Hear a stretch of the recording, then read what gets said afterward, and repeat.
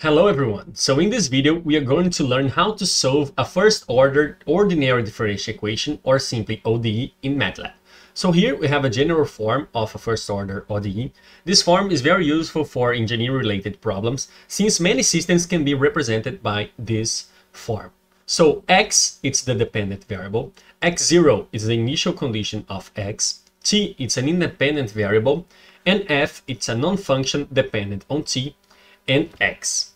So we are going to use the command ODE45, which is a variable step solver, to plot x versus t.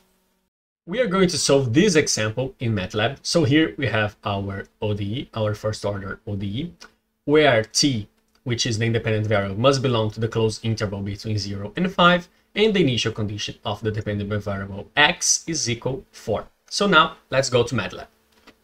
Okay, so before we dive into this example, if this content is helping you, please subscribe to the channel in the red button below and share this channel with your friends that also may benefit from this content. So now let's do our example. So whenever you have any doubt about any Matlab command, I suggest you to go to the MathWorks website or use here the help command in the command window. So we're going to type help OD45 to learn more about this command.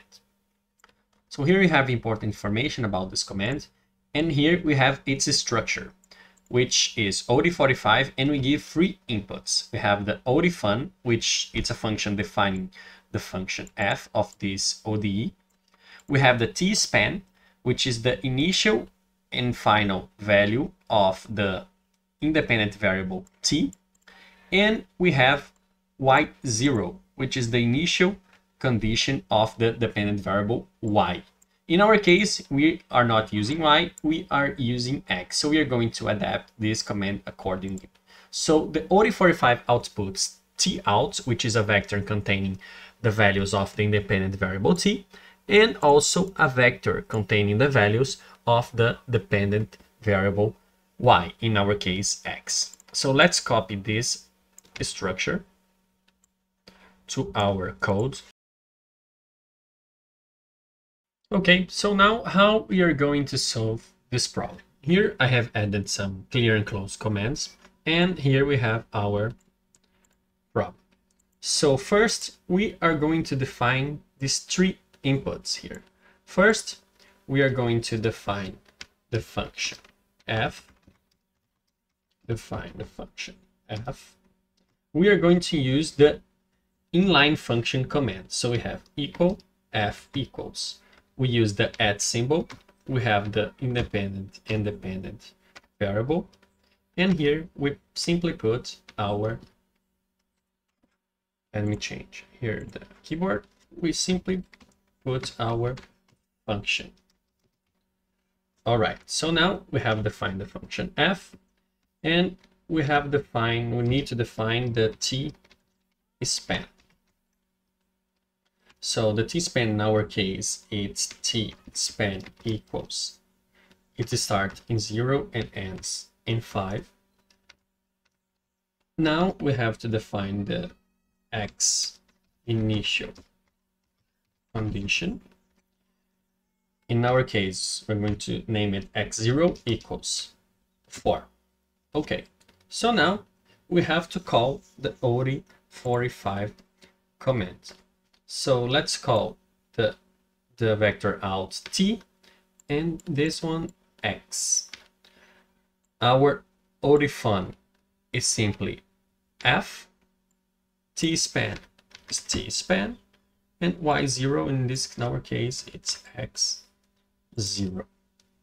Okay, so now let's run this code, and we can see that the ODE45 commands generated for us the vector x and the vector t. So now we need simply to plot the results. So let's plot t versus x versus t by this command. So let's run here this code, and we can see our response. We can add some labels. So x label, we're going to put t And y label, we are going to put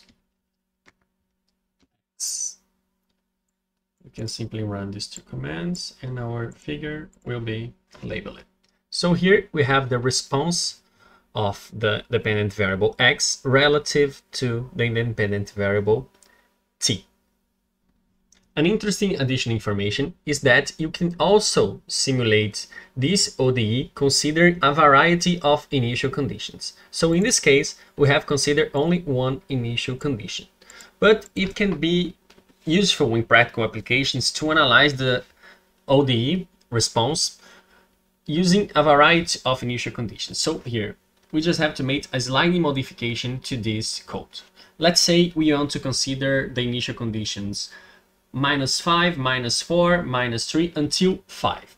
So let's make our x0 equal a vector that goes from -5 to 5, incrementing 1, so -4, 5, -4.